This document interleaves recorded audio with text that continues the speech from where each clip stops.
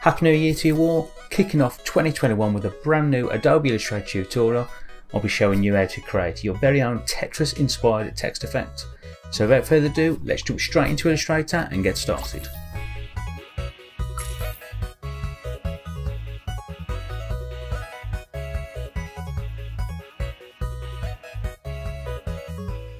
Okay, so the first thing you want to do is create a new document which is at least 1920 by 1080 pixels.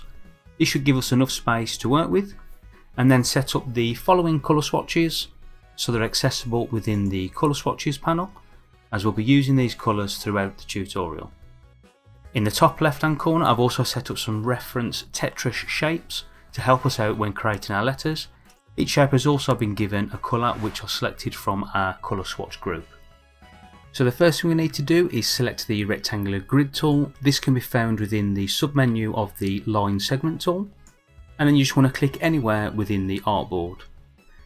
The size that we want to choose is 1000 pixels for the width, 1000 pixels for the height, and then we want 100 horizontal dividers and 100 vertical dividers. Everything else you can leave as default and then just press OK. While the grid's selected, just horizontally and vertically centre that within the artboard, and then select a black 1 pixel or 1 point stroke just so we can see where each square within our grid sits. Next, make sure the grid is selected and then go to Object, Live Paint and Make, or you can use the shortcut Alt-Control-X. And what that does, it allows us to freely paint within each square within our grid. If you deselect the grid, press R on the keyboard for the eyedropper tool and just colour pick one of the colours from our colour swatches, and then press the K key on the keyboard. This allows us then to paint freely within the grid of squares. To begin with, I'm just going to use one single colour, and then what you want to do is you want to think about each shape and how this fits into the letters that you want to create. So the word I'm going to create is obviously RichGfx, and I'll start with the letter R, and I'll simply just start drafting out some of the Tetris shapes until I've got a letter R shape that I'm sort of happy with. For parts of the letters that you might not have a specific shape for, we can just fill those in with a slightly more random shape, and what this will do is it will just add a little bit more towards the artwork. So as you can see, I've used two of the L type shapes, used one of these shapes, the square and the long shape, and then I've just filled in the rest with just blank dots. And what we'll do is once we've created the whole word, I'll recolour each one of these shapes so you can see which shape is which. Once you've created your first letter and you're happy with it, then it's just a case of creating every other consecutive letter within your word.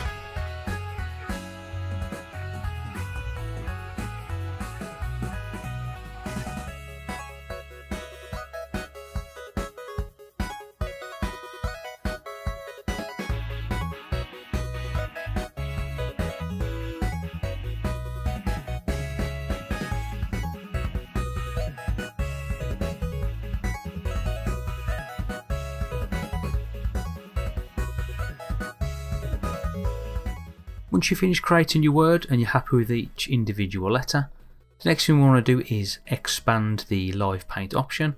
So select the grid, go to Object, Live Paint, Expand, and then head straight to the Layers panel, and I'll just drag that out for you.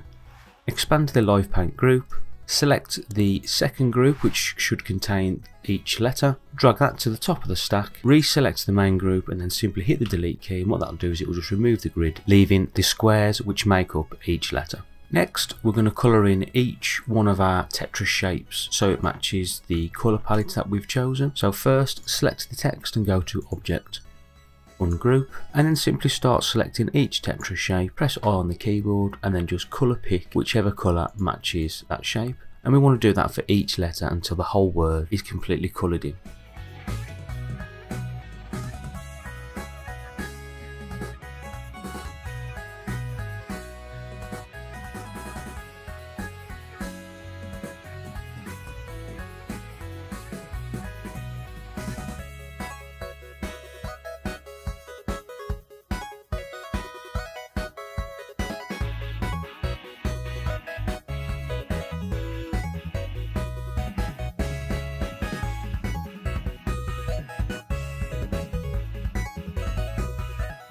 Once you've coloured in the text, you should be able to easily identify each Tetris shape within each letter. Any shapes which are left over, I've literally just used the yellow colour from the Tetris square. So the next thing we want to do is we want to highlight each letter individually and then go to Object, Group, and then simply just group all the shapes together. Once all the shapes are grouped together, horizontally and vertically centre the text within the artboard, and then we can just hide our Tetris shapes. Next, we're going to add the isometric Tetris look to the text. So first, select the text and just make it a little bit bigger. Then go to Effect, 3D, Extrude and Bevel. Within the Extrude and Bevel options, we want to set the X axis to -39 degrees, the Y axis to 1 degree, and the Z axis to 0 degrees. For the perspective, we want to change this to 30, and then we want to decrease the extrude depth to around 35, but feel free to play around with these settings as you see fit.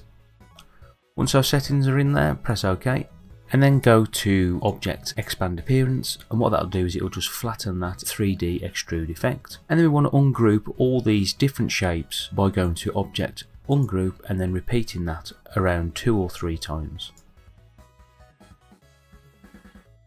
Now that everything's been ungrouped, we can simply go in there and select each individual face of each shape which forms our letter.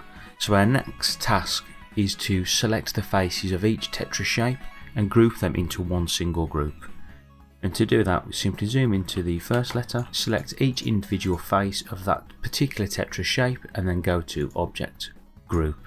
And then we want to repeat this for every single Tetris shape in each letter until everything has been grouped together.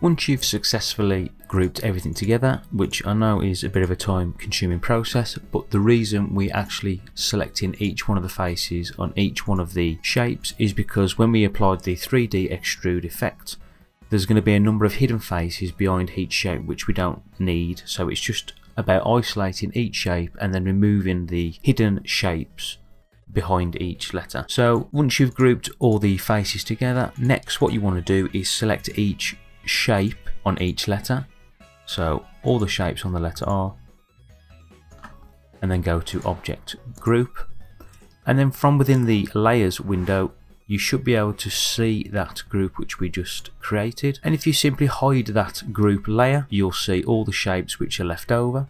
So if you make a selection around all those shapes and then hit the delete key, unhide the letter, and that removes all the hidden faces which are sitting behind.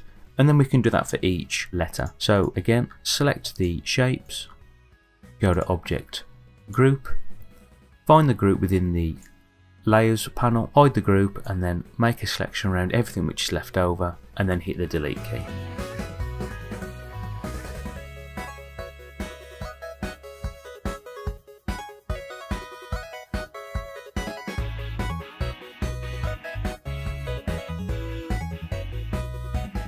Once all the hidden shaped faces have been removed, within the Layers panel you should be able to clearly identify each one of the letters in its own single group.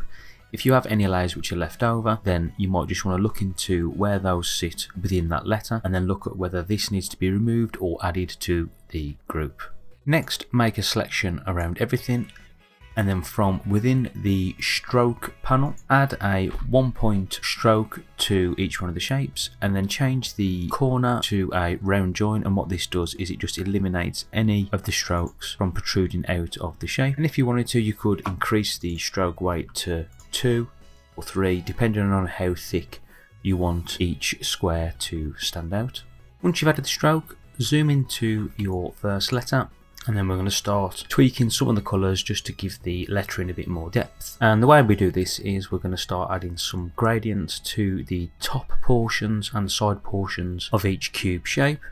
So using the direct selection tool, which is shortcut A on the keyboard, select the first top face and then simply switch the solid fill over to a gradient. The angle of the gradient we want to use is -90 degrees. Select the first colour node and we want to switch this to its original colour. And then on the second colour node we want to choose the original colour but then use a darker shade of it. And the way you can do that is if you press the colour option and then in the top right hand corner change the colour mode to HSB and then just adjust the bottom slider until we get a slightly darker variant of its original colour. And we want to do this for each colour on each top face on each letter. And a quick way to do this is to select the direct selection tool, which is shortcut A on the keyboard, select one of the top faces which hasn't changed, then go to select, same, fill and stroke, and what that'll do is it should select every top face of that matching colour, and then we can simply press I on the keyboard and just colour pick that first one. While everything's still selected, go down to the gradient panel and then we just want to change that to -90 degrees. And then we can just follow those simple steps for every other colour in our colour palette.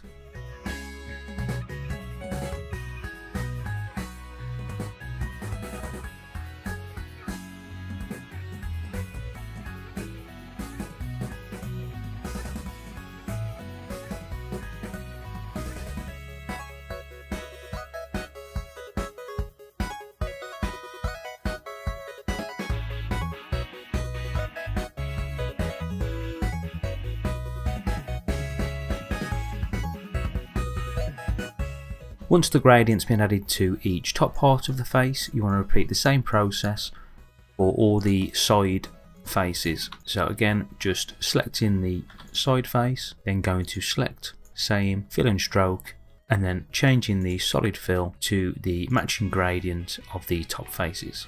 Now all the side faces are complete, what we want to do is select the front face in squares, again using the direct selection tool, and then go to select, same, fill and stroke. And what we want to do is we want to reselect our original colour, because when we applied the 3D extrude and bevel effect, the default lighting options would have adjusted the colour slightly. Once you've selected the original colour, we want to go to Object, Path, Offset Path, and we want to offset the path by around -5 pixels or maybe -3 pixels, and then press OK. And while the offset path version is still selected, remove the solid fill and then change the black stroke to a white stroke. And then if you go to the transparency panel, if you don't see the transparency panel, you can go to Window and then Transparency, or use the shortcut Shift Control F10. And then we want to change the blend mode to something like Overlay or even Soft Light, depending on how much you want these squares to appear. We can also adjust the opacity of the stroke to something like 50%. Once you're happy, we want to repeat that for every other front face and colour of each one of our letters. Once all the front faces are complete, we're ready to add our background. So using the rectangle tool, just going to create a rectangle which matches the size of our artboard. Horizontally and vertically centre that within the artboard, and then right click and go to Arrange Centre Back. And I'm just going to use a bluey purple colour, and then I'm just going to lock that into place to stop it from moving. Now the text is pretty much complete. All that's left to do now is perhaps to add a few special effects or a few little elements to bring it to life. And some of the things that which you can do are you can add some neon lines on the floor, you could even add a shadow, and to make the text pop that little bit more, you could increase the stroke around the outside of all of the text. And you could even add some floating Tetris shapes which look like they're falling from above.